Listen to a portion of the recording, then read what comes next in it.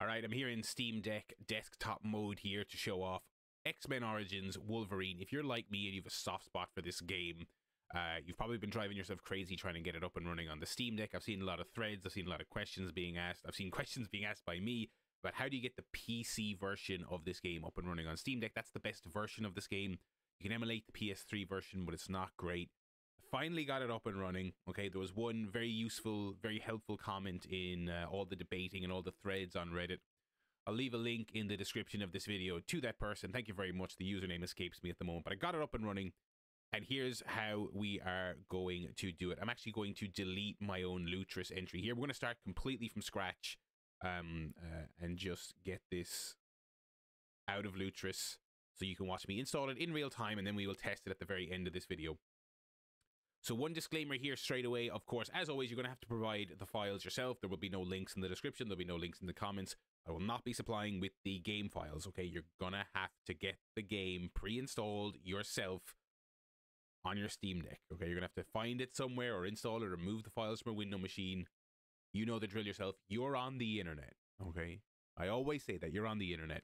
So the main thing I'm going to point out is I'm using a pre-installed version of the game. Again, you're on the internet.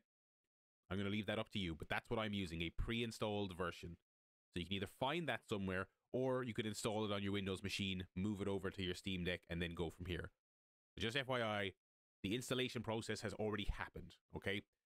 And what all that means is that you should have a folder called X-Men Origins Wolverine with a subfolder called binaries with a file here called wolverine.exe. That is your executable, okay? So you're going to have all this ready to go before we start this process, all right? Next up, you're going to go to Lutris. Lutris is a program that's, I would say, an absolute necessity for the Steam Deck. It helps you run old video games. Click this plus symbol here at the top left of the screen. Go down to add a locally installed game. We're going to call it Wolverine. Call it whatever you want. You don't have to type out the full name of the game. It doesn't matter. Down here at runner, you're going to select wine. Then over on game options, you're going to go find your executable. Okay, this is the file we were just talking about. So I'm going to go find mine. I'm going to go home and I'm going to go into my games folder. So again, we're looking for this binaries subfolder. And wolverine.exe is our file. Okay. So up next, you're going to want to create a wine prefix. Okay, this is super important because the next step of tweaking we're going to do to actually get the game up and running, there has to be a wine prefix for this game. So you're going to go over here. I've already created mine. You may need to create yours yourself.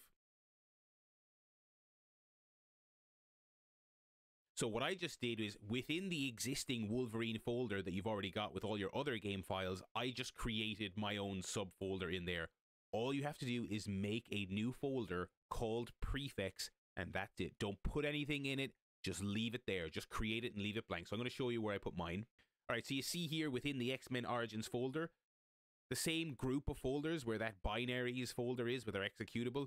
Just right in there, I made a folder called prefix. Again, just create a folder, call it prefix. Don't do anything else to it. Lutris will do everything else to it. You don't need to do anything, just create it. So we're going to click OK there. All right, so now we have our prefix folder and you can click save. And there you have it. There's Wolverine within Lutris, okay? So next, you're going to click on it, left click on it, and then go down here. See this little wine icon here, right where I'm hovering here at the bottom of the screen? You can go to click on this little tab here next to the wine logo, and you're going to go to wine tricks. This will take a couple of seconds to boot up.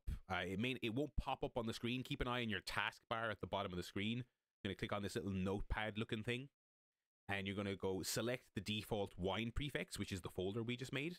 Click OK.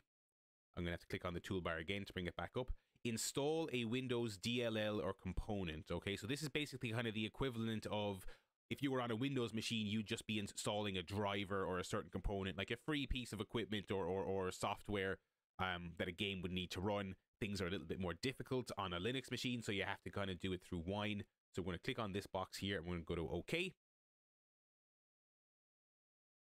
And then we're going to click on the notepad again. And here's the list of all the drivers and all the DLL files and all the missing bits and pieces that you can install on your wine prefix. You're going to scroll all the way down to the P's, okay, the P section. They're in alphabetical order. And you're going to want to click this one here, physics. PHYSX. This is basically an NVIDIA physics driver from around the time that this game was released. The game has to have this driver to run. That was the kind of key piece of information that I only just learned recently that allowed me to get this game up and running. So you're going to click on that, and you're going to go OK. You might get some little messages here. Just click OK. Just go through it. Just button through the whole installation process. So I'm getting a message here saying that I've already installed physics because I've already run through this process already. You should at this stage get a little pop-up as it is installing, and it's very quick. It's a couple of seconds to install it. It's a 2-second thing. There should be no problem at all. And then it'll bring you back to this menu, okay, the original menu. You can just cancel out of it at this stage, okay, and cancel out of everything and just be done with wine tricks. Okay, and so this is a fresh install on Lutris that we've just done. And I'm going to double click it here and see if the game boots up. It should boot up. If it doesn't boot up, I probably won't be publishing this video. Okay, it is booting up. And there we have it. I've got my controller turned on. It recognizes controllers. You can just button through everything here. It should recognize my save. I've already started playing this game. It's got native controller support. You don't need to do any fiddling with the controller. And I'll boot it up here just to show you that it's working. It's running at 60 frames per second. It's running in HD. It looks great. This is a great version of this game. If you're like me and you played it on the PS3 back in the day, it was still really good on the PS3, but I think this is a really, really neat version of this game. And it runs absolutely flawlessly. And you can play this game relatively well via PS3 emulation on the Steam Deck. But again, PS3 emulation is a... it's not the main way to play games on the Steam Deck. You know, it's this particular game plays okay on the PS3 emulator on the Steam Deck. But again, if you can get this up and running, this is the better version of the game. It runs flawlessly. It looks great. There's no reason not to go with this over the PS3 version. I just wanted to make this video, and I'm going to keep it quick. I know my guides tend to be a little bit rambly in the past, but there's so many guides out there. Lots of people trying to help each other to get this up and running, and I've tried a lot of different methods, and they haven't worked for me. And it was one person buried way deep in a Reddit thread left a comment that I found super helpful. Apologies, I don't remember their name. It was a member of the SteamDeck Reddit, which is a fantastic Reddit. Thank you to those guys for all their help. And it was that little PhysX driver piece of information that was able to make the difference for me to get this up and running. So just one more thing, if you are unfamiliar with Lutris, you're going to click, you're going to right click on it, and you're going to click Create Steam Shortcut, okay? And then we will close Steam and open Steam back up. You have to restart Steam for these kind of Lutris shortcuts to take effect. All right, once Steam boots back up, you're just going to search for Wolverine. Should bring us the best result.